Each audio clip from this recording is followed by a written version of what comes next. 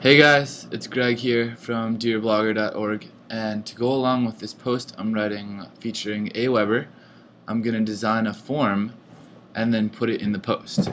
And I want to do this to show you guys how easy Aweber is to use and how fun it is. So here I am in my Aweber dashboard. I'm in the Web Forms tab, and it has brought up the form designer. This is usually what you see at first. It's a very basic form that we can edit. So I'm going to go over to show more.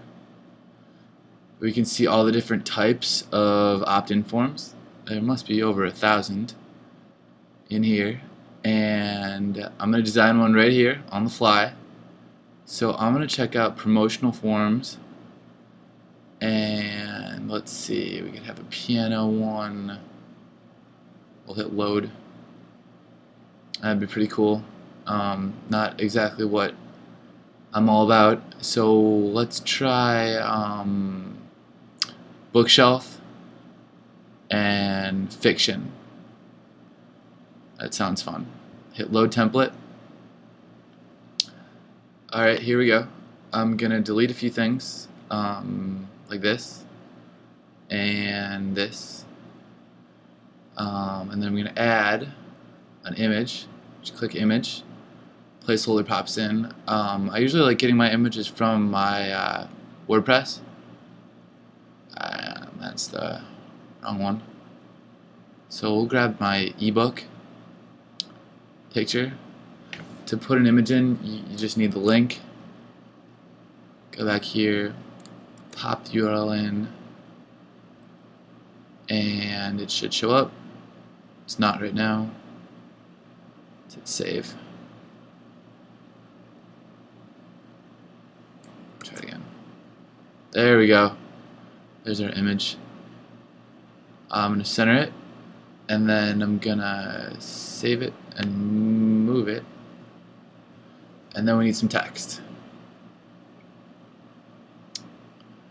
Alright, text element came in down here. Maybe here. There it is. So let's think of a message.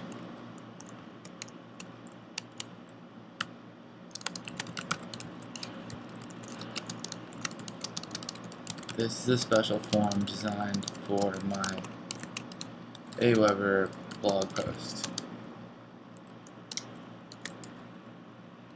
Enter your name and email to get my free ebook delivered right away. And that happens because I have an auto response message set up in Aweber to send the ebook right when you subscribe. That's something I already set up, and I might do a video on it later. So let's make the text bigger. That should do it. We'll go to Homa. It's what I like using. Center it. It's a lot like using Microsoft Word or something like that. And then we can move the elements. We're going to move the text up here, and that's looking a little better. Let's change the headings.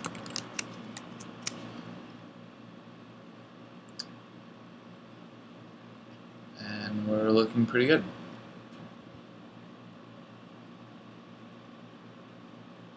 Alright. Let's save on the form. Next step is to name the form. Call it DB special form. Go to step 3.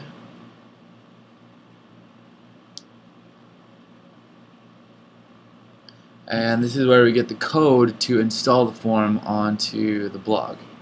So I like doing it on my own. I think it's the easiest way. You just copy the script, go back in, and then paste it in. Boom.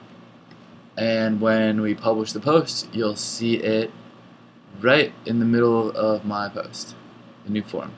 So that's how to design an Aweber form. Just wanted to get you familiar with it.